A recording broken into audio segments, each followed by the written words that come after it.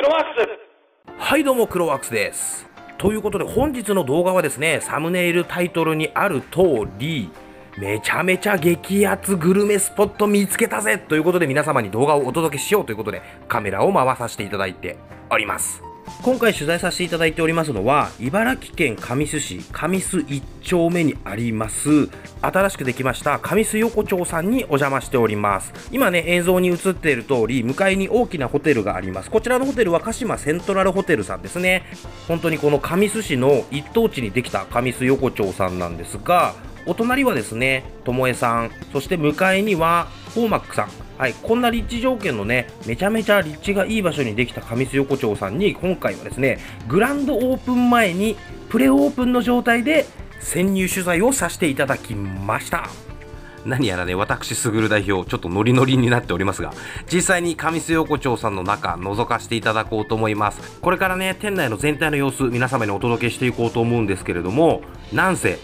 グランドオープン前のプレオープン状態で取材をさせていただいておりますから、お店としてはですね、まだバタバタ準備をしているところ、そんなね、雑多な状況を皆様にお届けしたいということで、無理を言ってですね、オープン前に、取材をさせていただきました。お店の感じはこんな感じでございます。全部でですね、13店舗のお店が入っておりまして、すべての、お店が被ることなく、いろんなね、業種というか、いろんな食べ物が食べられるようなお店が13店舗詰まっている、そんな横丁でございます。はい、一番の奥の方からですね、各店舗撮影をさせていただいてるんですけれども、こちらのお店はですね、めちゃめちゃ映えるメニューをね、いくつか準備されているようでした。いや、今回ね、撮影することができなかったんですが、今度行く機会があったらですね、その映えるメニュー楽しみたいなという風に感じさせてもらえるお店でございました。はい、そしてお次はこちらのお店、こんな感じのね、立ち飲みスタイル、かっこいい立ち飲みスタイルのお店ですが、お店の名前、今出てきます、黒園さんというお店でございます。こちらのお店はですね、この神栖横丁の中で唯一、神栖のお店ではなく、横浜にあるお店の2店舗目ということで出店されているようです。こちらのメニューはですね、一品取材をさせていただいておりますので、後でご紹介させていただこうと思います。はい、そしてお次はこちらでございます。こちらの桃焼きジャパンさん、これめちゃめちゃうまかったんです。こちらのお店に関しましては、クロワークスのライブでですね、映像を撮らせていただいております。ですんで、この動画のね、概要欄に URL 貼っておきます。ライブの URL 貼っておきますので、気になる方はそちらチェックしてください。めちゃめちゃうまかったです。はい。そしてお次のお店はこちら。こちらのお店もですね、今回取材することできなかったんですが、もつ煮込み屋さんでございます。僕、もつ大好きなんでですね、こちら次行く機会があったらぜひとも食べてみたいというふうに思います。そしてお次はこちらでございます。鉄板焼き二郎さんということで、もんじゃ焼き屋さんですかね。ここもね、取材することできなかったんで、またの機会取材させていただきたいと思います。そしてこちら、加賀屋商店さんなんですが、こちらの餃子がめちゃめちゃ美味しかった。これもですね、クロマックスのライブの方でご紹介をさせていただいております。よかったらそちらをご覧いただければと思います。こちらの串太郎さんの串カツ食べさせていただきましたが、これもめちゃめちゃ美味しかったでございます。こちらの様子もですね、ライブでお届けしてますんで、気になる方はぜひチェックしてください。そしてお次こちらでございます。汁なしラーメン油そばの一休さん、こちらもですね、もうお腹いっぱいすぎてね、食べることできなかったんですが、ここもマジ食べに行きたいお店。はい、そんな感じでいっぱいまだまだお店はありますよ。こちらですね、たこ焼き屋さんでございます。こちらのね、たこ焼き屋さんのお名前すごいですよ。その名もタコとハイボール。間違いなくたこ焼きとですね、ハイボール合うから食ってってよ、飲んでってよっていう、そういうお店でございます。こちらのね、お店に関してはたこ焼きを焼く様子をですね、少し映像を撮らせていただきました。もう見てください、このタコめちゃめちゃ大切りになってるね。大きなタコがたこ焼きの中に仕込まれているのがわかると思います。もう聞いてください、この焼ける音、めちゃめちゃ食欲そそられますよね。この動画夜見てる人はめちゃめちゃ飯テロ動画になってると思いますが、こんな感じのたこ焼きもう最高でございますよね。はあ、お腹減ってきた。それでね、僕びっくりしたのが、こうやって返す途中にまたね、こうやって生地を追加してるんですよね。で、伺ったところ、こちらのお店は本当に焼き上がるまでに生地の追加っていうのを何度か繰り返すそうです。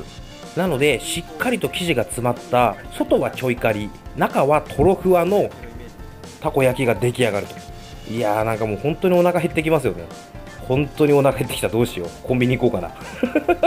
はい、そして続いてはこちら、はい、ティラミス専門店ということでですね、横丁に飲みに来たお父さんが罪滅ぼしで、ティラミスを買って帰るなんてこともできる、そんなお店でございます。そしてこちらはですね、おむすびの専門店、厚焼き卵専門店の花さんでございます。こちらのね、おむすび屋さんも取材することができなかったんで、今度立ち寄った時にですね、買ってみようと思います。お次のお店はこちらということで、海鮮バルということで、海鮮バルさんでございます。こちらもですね、ライブで取材させていただきました。めちゃめちゃ美味しい料理ありましたんで、よかったらご覧になっていただければと思います。そしてですね、こちら最後にご紹介させていただきますのは、こちら、戸村川魚店さんでございます。今回ですね、こちらの神栖横丁の取材、こちらのですね、きっかけをいただきました戸村川魚店さん。こちらのお店はですね、主にうなぎを出していただくお店ということになっております。こんな感じでかっこいい感じのお店構えになっておりますが、はい、こちらでですね、超一流のうなぎがもうすでに蒸されています。これね、めちゃめちゃ美味しかった。めちゃめちゃ美味しかったんで、これを皆様にお届けしたいということで映像を撮影しております。ね、こんな感じで美味しそうに蒸し上がった肉厚の脂たっぷりのうなぎちゃん、こちらをですね、しっかりとタレに漬け込んで焼いていくと。いやー、もうよだれがたまらん、よだれがたまらんっていうか、よだれが止まらんもうね、これをね、焼き始めるとね、お店の前がめちゃめちゃいい香りに包まれるんですよ。このね、うなぎに関しては本当の一流店に卸されているような、そういったうなぎがですね、リーズナブルな価格で食べられるということで、もうここには行列必須な、そんなお店でございます。ほら見てください、めちゃめちゃ美味しそうでしょう。メニューはこんな感じになっております。実際に一流店に卸されているうなぎと同じうなぎを使用しているわけですから、本当にね、お高いお店でうな重を頼むよりめちゃめちゃリーズナブルにうなぎを楽しむことができるラインナップになってます。しかも肝焼きもあるということでですね、神栖横丁にお越しの際は必ず立ち寄っていただきたいお店ということになっておりますが、こんな感じでですね、パンフレットもありました。実はですね、今回神栖横丁の取材をさせていただくにあたって、こちらのね、戸村川魚店さんの6代目店主戸村さんにですね、お世話になりました。この後ですね、戸村さんにですね、お話を伺っているインタビュー動画ありますので、そちらの方をご覧いただければと思います。はい、ということで、今回ですね、メインで取材させていただくことになりました、戸村川魚店の6代目店主戸村さん、お話を伺わせていただこうと思います。どうぞよろしくお願いします。よろしくお願いします。はい、ということで、こちら、神栖横丁に、戸村川魚店さん出店ということなんですけれども、そもそも戸村川魚店さん、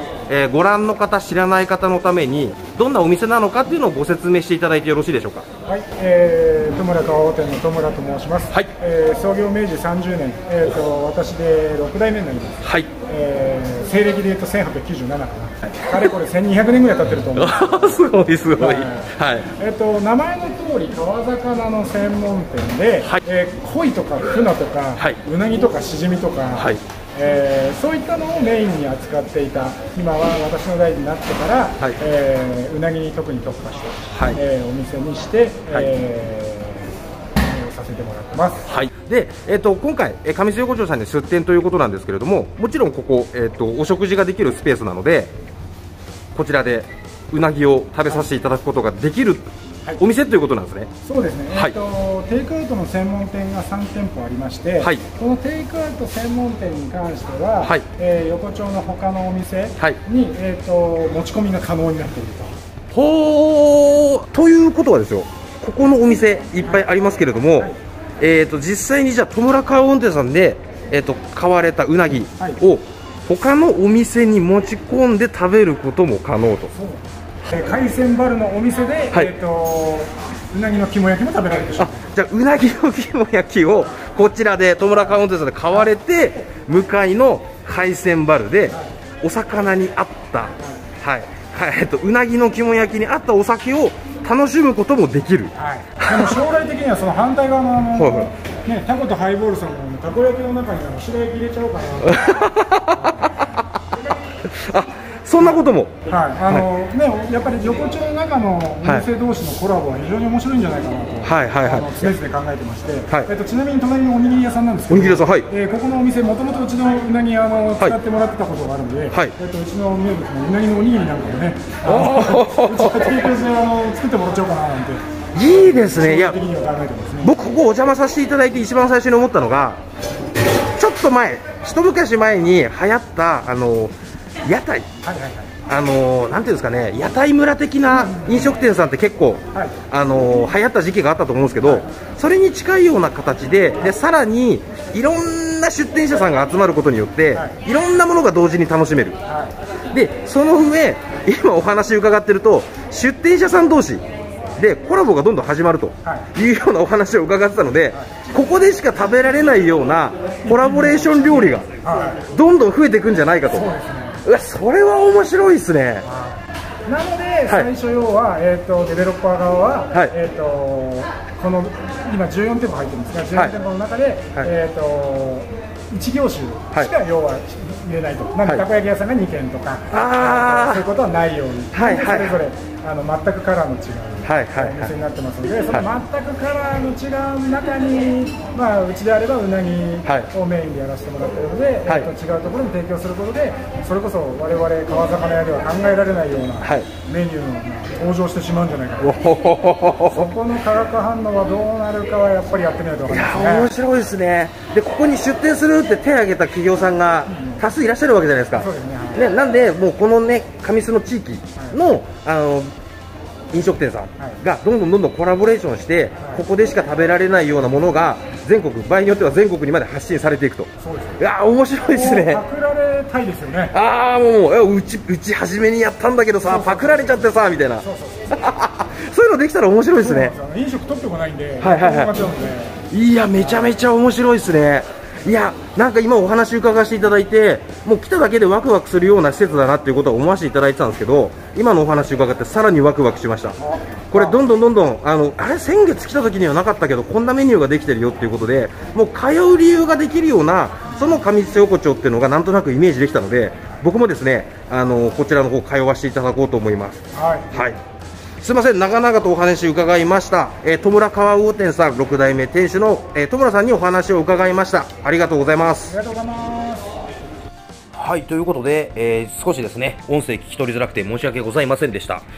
ということで、時系列的にはですね、こういった取材をさせていただいた後に夜の様子も撮影してきました。で、その後に飲んだくれの YouTube ライブに進んでったっていう時系列なんですけれども、これね、夜の様子もね、結構綺麗でかっこよかったんですよ。プレオープンということでですね、関係者、その他、懇意にしているお客さん等々で賑わっている店内の様子なんですが、グランドオープンの時はもっと賑わっていたそうです。いや、いいっすよね、この感じ。キラキラした店内でですね、みんながワイワイ楽しく飲食しているこの様子、なんか心が温まるというか、この中に入りたいって思うような、そんなね、横丁の雰囲気になっております。そして最後の最後にですね、冒頭でお話しさせていただきました黒園さん、こちらのですね、黒メンチ、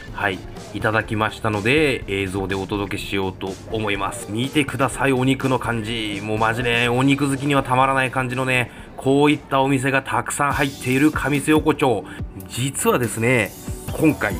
地域情報誌の楽cityさんともコラボという形でですね、僕、地域情報誌に出演しております。こちらの情報誌、地域限定になっておりますので、遠方の視聴者さん、クロワークスベースにたんまりいただいております。欲しい方は言っていただければお渡しできますので、ぜひともお声掛けください。